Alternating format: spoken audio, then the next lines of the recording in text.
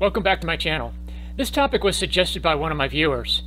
IT leaders run a business, and in doing so, they have to understand key accounting terms. So today we're going to look at the difference between operating expenses and depreciation expense.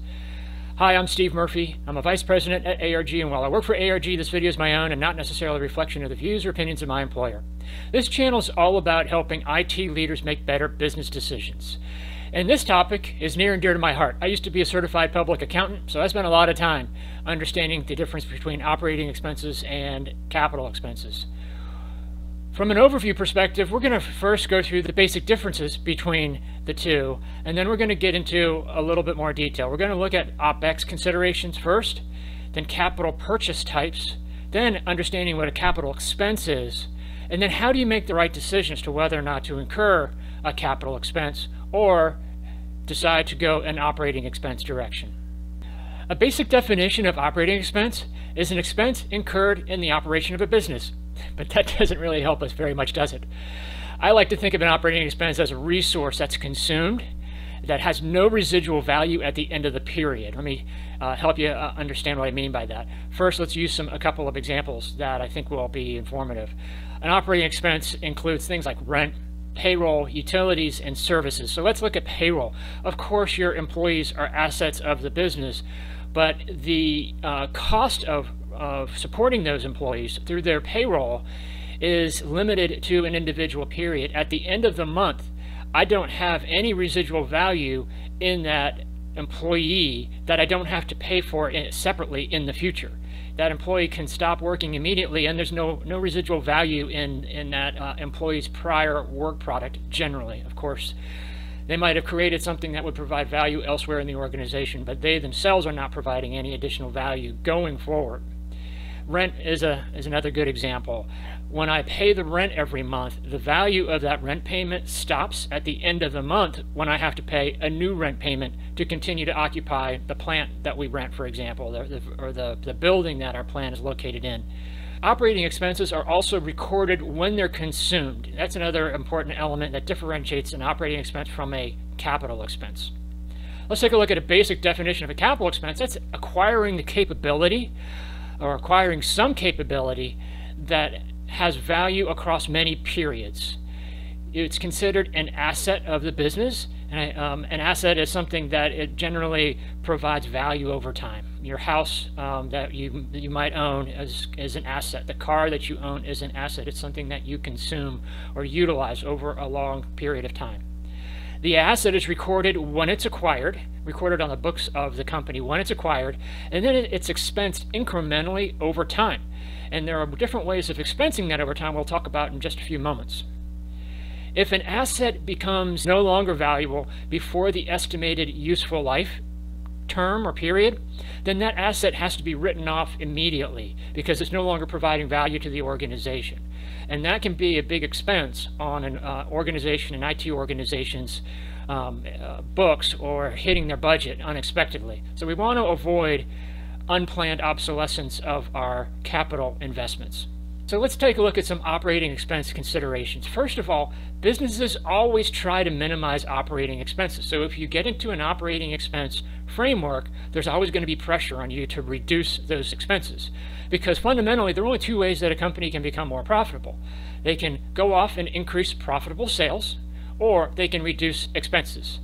And what do you think is easier for a management team when they have to quickly influence or impact their profitability? Well, reducing expenses is a lot faster and a lot easier than magically increasing sales. If they knew how to increase profitable sales, they'd be doing it already. But expenses are something that they can, at least there's a theory that they can manage down aggressively when they need to. So operating expenses are always under pressure.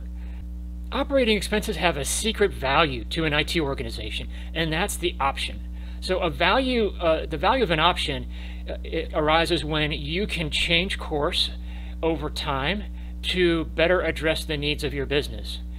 An option gives us the ability to do something different than if you had purchased a solution outright. Typically, capital IT purchases have a 5-year lifespan, 5-year depreciation schedule, where an operating expense might have a 2 to 3 year commitment. And after that 2 to 3 year commitment is over, you might go in a different direction or select a different solution. Those extra 2 years of flexibility can be very valuable to the organization in general. And therefore, the option to do something different sooner rather than later should be considered when you're deciding between purchasing a solution or consuming it as an operating expense. Now let's flip the script and talk about capital purchases. So there are two main ways that companies purchase capital assets. The first one is to purchase it outright, write a check for it. But if your organization doesn't have the cash on hand or has better use for their cash on hand, you might want to finance it. And the financing options are typically a capital lease or a loan. Now loans are pretty easy to understand, but capital leases require some explanation, because a capital lease on the surface may just look like another operating lease, like a rent payment that you would make on a building. But when a lease meets one of the four following criteria, it becomes a capital lease and has to be added as an asset. The item being acquired through the lease has to be added as an asset to the organization's books. And so those criteria are, one is if 75% of the useful life is consumed under the lease term. So if you have a 5-year asset and your lease term is 4 years, that's going to be a capital lease because it consumes 75% of the 5-year useful life. Another criteria for a capital lease is if there's a bargain purchase price. Some leases might have a dollar buyout clause at the end. That would be a bargain purchase option. Or if title conveys to the lessor at the end of the lease term. And the last one is probably the most confusing one, where if the discounted cash flows of the lease equal 90% of the current value of the asset purchased. Now, discounted cash flows are a topic that I don't really think we need to go into here. With today's low interest rates, it's safe to say that discounted cash flows are slightly less than the total lease payments over time. As interest rates go up, that discounted cash flow value goes down, but today with very low interest rates, very low financing rates, you can pretty much assume that it's slightly lower, let's say 10% lower than the aggregate sum of all the lease payments over the term.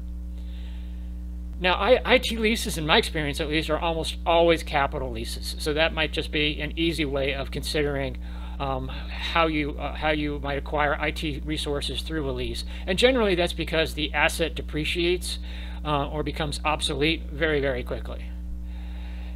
From a booking perspective, you not only book the cost of the asset acquired, but any installation or implementation costs that come with putting that asset in service.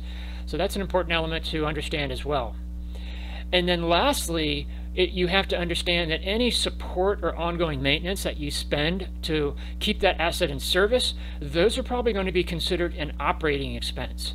The only time that those types of investments might be considered a capital expense is if they significantly increase the capability of that asset or increase the useful life of that asset. Then you may be able to capitalize those expenses or those outlays rather than charging them off as an operating expense. So that's how you purchase a capital asset. How does the expense hit the books? Well, when we purchase a capital asset and book that entire cost on our balance sheet as an asset on the asset side of the balance sheet, we then want to spread the cost of that asset over time, over the period of its useful life. And spreading that cost over time is referred to in accounting as depreciation. That's just the expense that you incur to incrementally charge off that asset as it serves its purpose. Now, there's another term that you may hear when you're talking to your finance group, and that's called amortization. Amortization is a term that you use when you have an intangible or a soft asset, something that you may make an investment in that will have a return over time. Developing software, for example, would be amortized. That cost of the development project would be amortized over time rather than depreciated. It's just a difference in semantics. So let's do an example of depreciation. Let's assume that we buy a $100,000 asset and it has a 5-year useful life. So there are two ways that you can depreciate that. Most companies use straight line depreciation. So the expense that would hit your budget or the organization's budget over those 5 years would be an even $20,000 per year every year over 5 years, getting us to an aggregate value of $100,000. Pretty straightforward. But I suggest to our clients they consider working with their finance team to develop an accelerated depreciation model. And there are a couple of advantages here. But let's talk about what accelerated depreciation is first. It's taking more depreciation earlier in the life of that asset and less as it ages.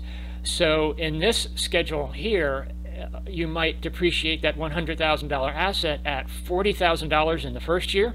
Then the second year would be $25,000, then $18,000, then $11,000, and $6,000. Again, the total of the depreciation adds up to that original $100,000 value, but we're just accelerating that or taking more earlier. Now, why would you want to do that?